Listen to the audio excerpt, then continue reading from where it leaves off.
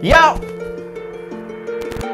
What's up guys, thanks for watching another episode. This is PIYUSH। तो आज की इस वीडियो के अंदर हम बात करने वाले हैं OnePlus 7 Pro versus S10 Plus। तो यहाँ पर मेरे पास S10 Plus है और इसके अंदर काफी सारी ऐसी चीजें जो कि हमें देखने के लिए मिलती हैं सेम OnePlus 7 Pro के अंदर। तो यहाँ पर हम करेंगे दोनों फोन का कंपैरिजन और साथ ही साथ वीडियो को स्टार्ट करने से पहले मैं बताना चाहूंगा जो भी मैंने लीक्स दी थी आपको OnePlus 7 एंड OnePlus 7 Pro को लेकर, तो वो 100% करेक्ट थी। So all thanks to you, because आप मुझे मोटिवेट करते हैं ऐसे वीडियो को लाइक करने के बाद। तो थैंक यू सो मच। तो आज की वीडियो को स्टार्ट कर लेते हैं without wasting any time. So video start करने से पहले एम करते हैं इस वीडियो पर 1000 लाइक्स का, और साथ ही साथ आप मुझे फेसबुक और इंस्टाग्राम पर कर सकते हैं फॉलो ऐसी कूल अपडेट्स के लिए। तो चलिए कर लेते हैं आज की वीडियो को स्टार्ट। तो यहाँ पर सबसे पहले बात करेंगे Samsung S10 Plus और OnePlus 7 Pro की बैटरी की। तो यहाँ पर OnePlus 7 Pro में जो आपको बैटरी दी गई है वो है 4000 mAh की, एंड यहाँ पर S10 Plus में आपको देखने के लिए मिलती है 4100 mAh की बैटरी। तो यहाँ पर Samsung S10 Plus के अंदर आपको बड़ी बैटरी देखने के लिए मिलती है, एंड साथ ही साथ यहाँ पर बात करें तो नीचे की तरफ आपको दोनों में ही Type-C चार्जिंग पोर्ट देखने के लिए मिलता है। एंड OnePlus 7 Pro में जो आपको फास्ट चार्जिंग दी गई है ना, वो आपको देखने के लिए मिलती है 30 वॉट की, यानी कि वार्प चार्जिंग 30 वॉट की देखने के लिए मिलती है। एंड S10 Plus में आपको देखने के लिए मिलती है 15 वॉट की फास्ट चार्जिंग। तो यहाँ पर मैं आपको बताना चाहूंगा, भले यहाँ पर 15 वॉट की फास्ट चार्जिंग देखने के लिए मिलती है, लेकिन Samsung S10 सीरीज के अंदर आपको जल्दी 25 वॉट की फास्ट चार्जिंग देखने के लिए मिल जाएगी एक अपडेट के थ्रू। बट यहाँ पर OnePlus 7 Pro के पास ये एडवांटेज है कि यहाँ पर आपको बॉक्स के अंदर ही एक एडाप्टर मिलता है वार्प चार्जिंग वाला। तो यहाँ पर फास्ट चार्जिंग के मामले में OnePlus 7 Pro जीत चुका है। लेकिन यहाँ पर बात करें डे टू डे यूजेस की, तो यहाँ पर आपको OnePlus 7 Pro में 3.5 mm जैक देखने के लिए नहीं मिलता, ना ही वायरलेस चार्जिंग, ना ही रिवर्स वायरलेस चार्जिंग। और वहीं पर बात करें S10 Plus की, तो यहाँ पर आपको रिवर्स चार्जिंग भी देखने के लिए मिलती है, वायरलेस चार्जिंग भी देखने के लिए मिलती है, 3.5 mm जैक भी। अब यहाँ पर वायरलेस चार्जिंग इतनी मेन नहीं है जितना 3.5 mm जैक है, बिकॉज यहाँ पर म्यूजिक लवर जो होते हैं ना मेरी तरह, उन्हें 3.5 mm जैक से प्यार होता है एक तरीके से। I hope you got it. तो अगर आप एक OnePlus यूजर हैं और आपके फोन में 3.5 mm जैक नहीं है, तो आप मेरी वीडियो चेक कर सकते हैं ट्रू वायरलेस ईयरफोन्स की, और इसका गिव अवे भी चल रहा है। तो अगर आपको गिव अवे में पार्टिसिपेट करना है तो लिंक डिस्क्रिप्शन में या इस तरफ आई बटन पॉपअप हो रहा होगा, पहुंच जाइए। तो ये तो हो गई कुछ बेसिक इन्फॉर्मेशन। अब बात करते हैं डिस्प्ले की, क्योंकि यहाँ पर OnePlus 7 Pro में हमें पहली बार QHD+ डिस्प्ले देखने के लिए मिलती है। तो यहाँ पर दोनों फोन्स के अंदर आपको 3K QHD+ डिस्प्ले देखने के लिए मिलती है अभी। और OnePlus 7 Pro में जो आपको PPI देखने के लिए मिलती है वो है 516, एंड यहाँ पर S10 Plus में जो आपको PPI देखने के लिए मिलती हैं वो है 522, यानी कि 522 की। तो यहाँ पर no doubt Samsung S10 Plus की जो डिस्प्ले है वो अभी भी स्टिल बेटर है as compare to OnePlus 7 Pro की फ्लूइड एमोलेड डिस्प्ले से। अब ऐसा इस वजह से क्योंकि यहाँ पर आपको जो S10 Plus में ब्राइटनेस देखने के लिए मिलती है वो भी ज्यादा देखने के लिए मिलती है 1200 निट्स की, और OnePlus 7 Pro में जो आपको ब्राइटनेस देखने के लिए मिलती है वो अभी भी 800 निट्स की ही है।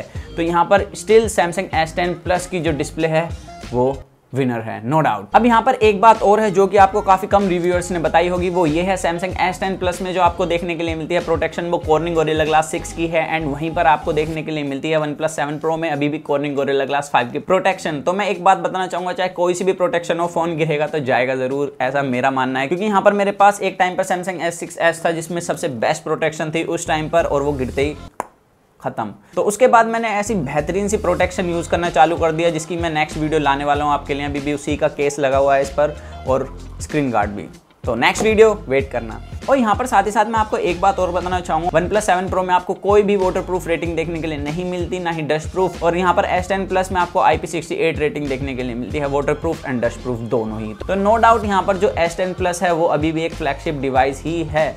अब बात करें यहाँ पर थोड़ी और डिस्प्ले की, तो Samsung S10 Plus में जो आपको कर्व एजेस देखने के लिए मिलती हैं वो एक परफेक्ट कर्व एज हैं। अगर मैं उसे कंपेयर करूँ ना OnePlus 7 Pro से, तो OnePlus 7 Pro की जो थिकनेस है वो उसकी एज की वजह से थोड़ी ज़्यादा हो चुकी है, क्योंकि यहाँ पर जो कर्व दी गई हैं एजेस वो कुछ ज़्यादा ही हैं, इतनी अच्छी नहीं लग रही, इतनी परफेक्ट नहीं है as compare to Samsung S10 Plus। और साथ ही साथ मैं आपको बताऊँ थोड़ा सा और डिटेल में, तो यहाँ पर जो इसकी एजेस है OnePlus 7 Pro की वो बिल्कुल वैसी हैं जैसे कि Samsung ने सबसे पहले इंट्रोड्यूस करी थी अपने नोट कर्व के अंदर, यानी कि मोटी मोटी। तो यहाँ पर मुझे तो वो इतनी अच्छी नहीं लगती, बाकी अपनी अपनी चॉइस है। तो मुझे तो Samsung S10 Plus की कर्व एजेस ज्यादा अच्छी लगी, और जितनी ज्यादा डिस्प्ले कर्व होगी उतने ही ज्यादा एक्सीडेंटल टच ऐसे बढ़ जाते हैं। तो यहाँ पर Samsung S10 Plus में आपको कम एक्सीडेंटल टच देखने के लिए मिलेंगे as compare to OnePlus 7 Pro। I hope you got it. अब बात कर लेते हैं इसके रिफ्रेशिंग रेट की। तो यहाँ पर Samsung S10 Plus के अंदर आपको 60 हर्ट्ज का रिफ्रेशिंग रेट देखने के लिए मिलता है, और यहाँ पर बात करें OnePlus 7 Pro की तो 60 to 90 हर्ट्ज का रिफ्रेशिंग रेट देखने के लिए मिलता है। अब मैं आपको सीधा सीधा बताऊं, जितने ज्यादा हर्ट्ज का रिफ्रेशिंग रेट होगा उतनी ही ज्यादा स्क्रीन में स्मूथनेस आपको देखने के लिए मिलेगी। अब इसे इसे कुछ ऐसा समझने की कोशिश कीजिए जैसे 60 फ्रेम पर सेकंड वाली वीडियो ज्यादा स्मूथ होती है एज कम्पेयर टू 30 FPS वाली वीडियो, क्योंकि उसके 1 सेकंड में आपको 60 फ्रेम देखने के लिए मिलते हैं एंड यहाँ पर 1 सेकंड में 30 फ्रेम, तो ये भी फ्रेम्स ही हैं, तो 90 हर्ट्ज का रिफ्रेशिंग रेट देखने के लिए मिलता है। लेकिन इसकी डिसएडवांटेज की बात करें तो 90 हर्ट्ज आपको रिफ्रेशिंग रेट तो देखने के लिए मिलता है, लेकिन जितनी ज्यादा आपको हर्ट्ज का रिफ्रेशिंग रेट देखने के लिए मिलेगा उतनी ही ज्यादा आपका फोन बैटरी यूज करेगा। अगर आप OnePlus 7 Pro बाय कर रहे हैं तो 60 हर्ट्ज पर स्विच कर लीजिए, वरना आपकी बैटरी ऐसे जल्दी जाने वाली है। तो नो डाउट यहाँ पर गेम खेलते समय 90 हर्ट्ज ऐसे मस्त यूज आने वाला है, लेकिन मेरे हिसाब से आप उसे 60 पर ही स्विच कर रखेंगे जब आप गेम खेल रहे हो, जब 90 पर स्विच कर लें। अब दोनों ही फोन में आपको डोल्बी एटमॉस का ऑप्शन देखने के लिए मिलता है और साथ ही साथ काफी कूल फीचर्स देखने के लिए मिलते हैं।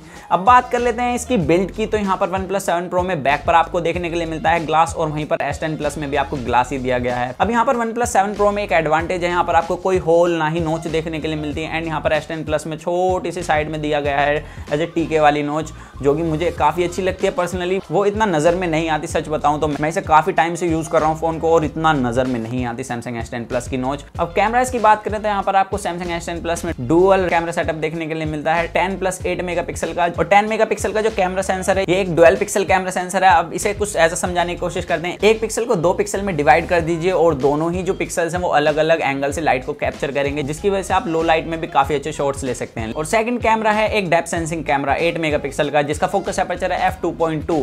और वहीं पर बात करें OnePlus 7 Pro की, तो यहाँ पर आपको देखने के लिए मिलता है 16 मेगापिक्सल का कैमरा सेंसर, जो कि पॉपअप कैमरा सेंसर है। अब मैं एक बात बताना चाहूंगा, ये जो पॉपअप कैमरा सेंसर है ये ना ही लेफ्ट की तरफ है ना ही मिड में है, ये दोनों के बीच में है कहीं ना कहीं, तो ऐसा कुछ तो गड़बड़ है दया।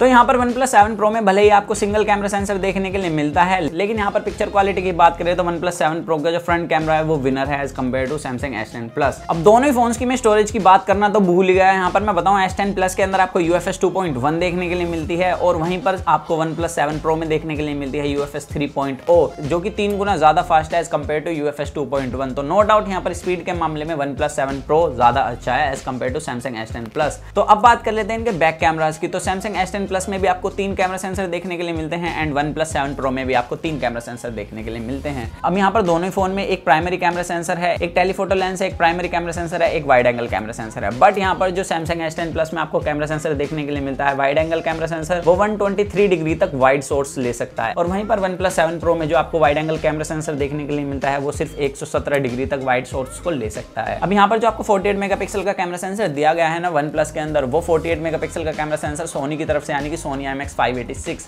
आपने बिल्कुल सही सुना। तो यहाँ पर पिक्सल बिनिंग के थ्रू आप लो लाइटिंग फोटोज भी काफी अच्छे तरीके से ले सकते हैं, यानी कि 12 मेगापिक्सल में उसे स्विच करने के बाद। अब यहाँ पर जो थर्ड कैमरा है 8 मेगापिक्सल का with focus aperture f2.4, telephoto lens है 3x जूम वाला, तो ऐसे मतलब जूम भी कर सकते हैं, वाइड भी कर सकते हैं। लेकिन यहाँ पर बात करें Samsung S10 Plus की, तो आपको एक एडवांटेज देखने के लिए मिलती है, वो है डुअल फोकस एपर्चर। यहाँ पर आपको जो प्राइमरी कैमरा सेंसर दिया गया है उसमें आपको डुअल फोकस एपर्चर देखने के लिए मिलता है और साथ ही साथ यहाँ पर भी आपको डुअल पिक्सल देखने के लिए मिलता है। और ये जो डुअल पिक्सल वाली टेक्नोलॉजी है जो कि गूगल अपने फोन्स के अंदर यूज करता है, गूगल पिक्सल के अंदर, यानी कि एक पिक्सल को 2 पिक्सल में डिवाइड कर देते हैं, जो कि अलग अलग एंगल से लाइट को कैप्चर करते हैं और फोटो काफी क्लियर आती है, जिसकी वजह से तो no doubt Samsung S10 Plus के पास यहाँ पर बैक कैमरास में ज्यादा अच्छे एडवांटेज है as compare to OnePlus 7 Pro। तो यही थी कुछ इनकी स्पेसिफिकेशन। आप इससे अंदाजा लगा सकते हैं कि दोनों में से आपको कौन सा फोन बाय करना है। मेरे हिसाब से दोनों ही फोन काफी अच्छे हैं। स्पीड के मामले में जाएं तो OnePlus 7 Pro, लेकिन अगर एक परफेक्ट फोन को ढूंढें तो वो है हमारे पास Samsung S10 Plus। This video is sponsored by टेनरशेयर। ये एक एंड्रॉइड डाटा रिकवरी सॉफ्टवेयर है, तो अगर आपके किसी भी एंड्रॉइड स्मार्टफोन में से कोई डाटा लॉस्ट हो चुका है तो आप इसकी हेल्प से उसे रिकवर कर सकते हैं। इसका लिंक मैंने डिस्क्रिप्शन में आपको प्रोवाइड करवाया हुआ है और आप इसका फ्री ट्रायल भी डाउनलोड कर सकते हैं या आप इसे बाय कर सकते हैं अगर आपको प्रो वर्जन चाहिए। तो मैं बताता हूँ इसे आपको कैसे यूज करना है। तो चलिए, तो इस सॉफ्टवेयर को इंस्टॉल करने के बाद आप इसे ओपन कर लीजिए। और ओपन करने से पहले मैं यहाँ पर आपको एक बात बता दूं, इस सॉफ्टवेयर को यूज करने से पहले आपको फोन को रूट होना काफी ज्यादा जरूरी है। और रूट करने से पहले आप एक बात को ध्यान में रखें, अगर आपका फोन अंडर वारंटी है तो आप अपने रिस्क पर इसे रूट करें, क्योंकि रूट होने के बाद आपके फोन की वारंटी जो है वो वॉइड हो सकती है। तो यहाँ पर आप कुछ प्रोसीजर देख सकते हैं। इन प्रोसीजर को फॉलो करने के बाद आप अपने फोन को इस सॉफ्टवेयर से कनेक्ट कर सकते हैं। तो सारे प्रोसीजर को अच्छे से फॉलो करने के बाद आप यहाँ पर देख सकते हैं, तो आपको कुछ ऐसा देखने के लिए मिलेगा और आपको इस सॉफ्टवेयर में टिक करना है कि आपको क्या एक्चुअल में रिकवर करना है। तो यहाँ पर मैं कॉन्टैक्ट को रिकवर कर दिखाता हूँ। तो पहले मैं यहाँ पर अपने फोन को दिखा देता हूँ कि मैं यहाँ पर अपने एक्चुअल में कॉन्टैक्ट को डिलीट कर रहा हूँ। और यहाँ पर मैंने एक ही कॉन्टैक्ट डाला हुआ है जो कि है मेरे घर का नंबर, होम। तो इसे मैं डिलीट कर देता हूँ। अब आप में से काफ़ी सारे लोग कहेंगे कि मैं तो इसका बैकअप बना सकता था, तो यहाँ पर मैं आपको सिर्फ एक एग्जांपल दे रहा हूँ, आप इससे फोटो वगैरह भी रिकवर कर सकते हैं। तो करते हैं इसे डिलीट और आप देख सकते हैं यहाँ पर वो कॉन्टैक्ट डिलीट हो चुका है। तो चलिए करते हैं इसे रिकवर। तो यहाँ पर मैं कॉन्टैक्ट पर क्लिक करूंगा, तो यहाँ पर नेक्स्ट पर क्लिक करने के बाद थोड़ा सा प्रोसेस चलेगा और उसके बाद आप किसी भी डाटा को देख सकते हैं रिकवर होते हुए। यहाँ पर मेरे जो कॉन्टैक्ट था होम का वो आ चुका है, आप देख सकते हैं। और इसी तरीके से आप किसी भी फोटो, ऑडियो, वीडियो, डॉक्यूमेंट हो, व्हाट्सएप मैसेज हो, कॉल हिस्ट्री या मैसेज, किसी भी चीज़ को आप रिकवर कर सकते हैं आसानी से। तो अगर आपको ये सॉफ्टवेयर चाहिए तो मैंने लिंक डिस्क्रिप्शन में प्रोवाइड करवाया हुआ है, आप वहां से जाकर इसका फ्री ट्रायल वर्जन डाउनलोड कर सकते हैं। और आप मुझे फेसबुक और इंस्टाग्राम पर फॉलो कर सकते हैं, और जैसे मैंने बताया एक गिव अवे चल रहा है चैनल पर, तो आप उसमें पार्टिसिपेट कर सकते हैं और आप मुझे साथ ही साथ फेसबुक और इंस्टाग्राम पर फॉलो कर सकते हैं। तो मिलते हैं जल्दी कूल और एक्साइटिंग वीडियो में। तो जब तक के लिए जो मन में आएगा इसको करें। To watch your heart, stay tuned with HFV Unbox guys, bye. अगर मैं हारा कल हुआ बेसहारा कल, मैं गिर के फिर से उठने को हूँ, बात ये बता रहा कल कि कल का क्या भरोसा, कल को किसने परोसा, जितने भी हैं काम